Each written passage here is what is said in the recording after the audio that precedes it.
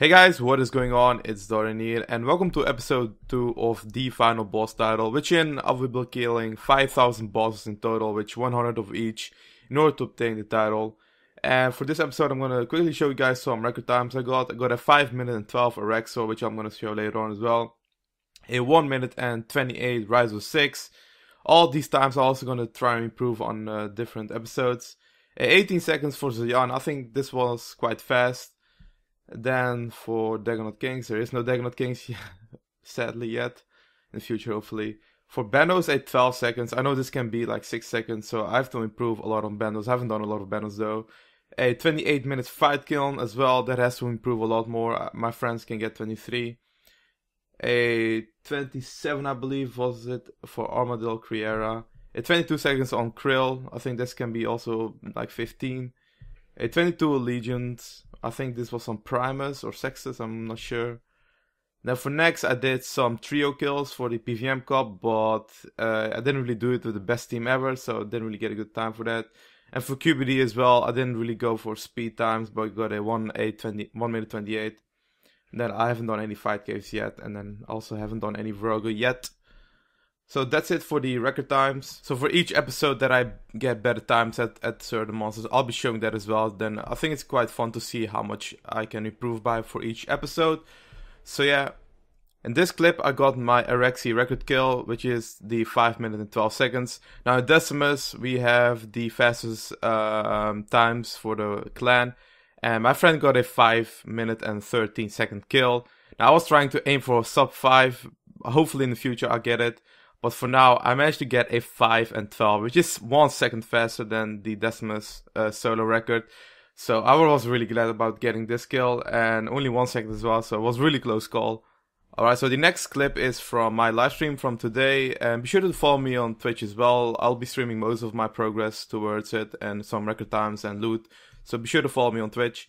And for this one, I finally managed to get a drop, which took me around 110 kills.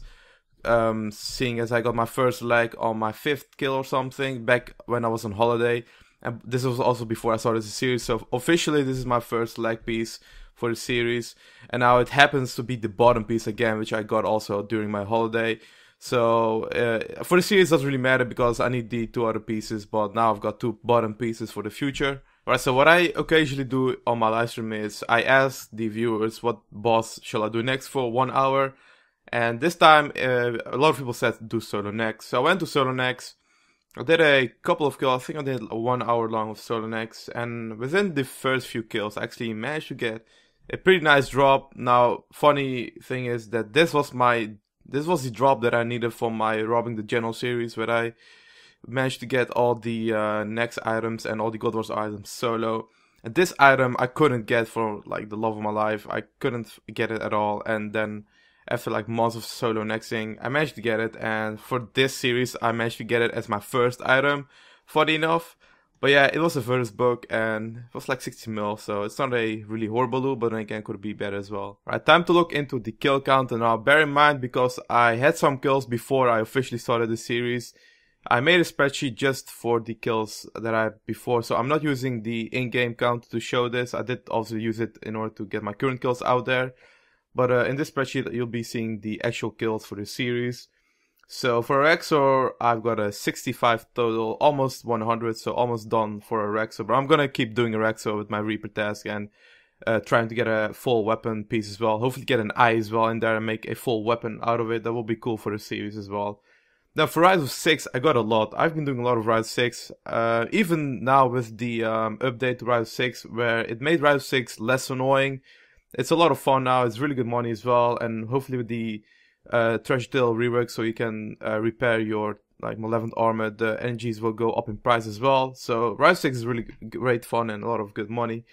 Zelyana, I'm doing those for my Reaper test, so I got 32 for those. I did no Corp yet, 30 Grotto, I think that's the same as for last episode as well, I haven't done any of those. Harak, and I started doing some fight kiln. I did 2 today. 1 I actually did in Legacy, a 35 minute in Legacy. And Call Fight Queen, I had to do that for the Morvran Slayer challenge for the Comcape. so I didn't really do a lot of those, just the one, and then another one I accidentally got because some other guy attacked it as well. Didn't count for the Slay challenge. For Carrera, I've been doing it quite some kills because I had it for my Reaper task twice. Then Krill as well for Reaper task. Legions, I've been getting signets as well. Actually, I've got 2 signets so far, so hopefully I can make a full crossbow as well within the episodes, or even more than 1. Queen Black Dragon, I started doing that as well a bit. 24 kills exactly in 1 hour, even less than 1 hour, I think that was. I think it was like 50 minutes of QBD, 24 kills, so that's not bad at all. And then also managed to get 2 pieces of the crossbow with QBD as well. And then I did some Dagonet Kings for 1 hour, 109 kills, so not bad at all. I didn't get any rings or hatchets, so I was really unlucky. Usually I get like 4 hatchets within 100 kills, but this time I didn't get anything at all. Then I did some hard mode Giant Mole because I heard from a friend that you could use the super ultra growth potion from the drop of Giant Mole on the spirit tree to make it faster, but it didn't work. So I did some kills for nothing basically. Well, not really nothing because I have to do it eventually. Then Covet King didn't touch that this episode. Next, a few kills, like 10 solo, 10 trio.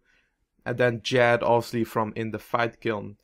And then that puts us at a 681 total kills. Actual total current kills. And I also managed to get quite a lot of blue charms this episode. A lot of crimson. And minus green because I was doing some summoning for these ranged rocks and I used my green. So I'm probably gonna filter out the green because I'll not be I don't even pick up greens anymore except when I get them for Rise of 6. So yeah. As for the final part, like always, the loot tab. As you can see, I did organize it a little bit to make it look better. All the seeds together, all the herbs, all the ores, all the logs and whatnot.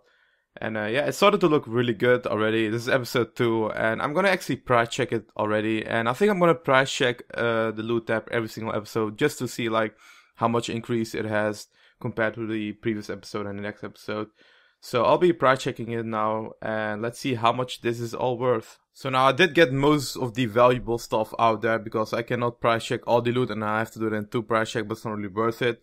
But the main loot is 170 million plus the 14 million, which makes it over 200 mil already in 2 episodes. So it's really good progress.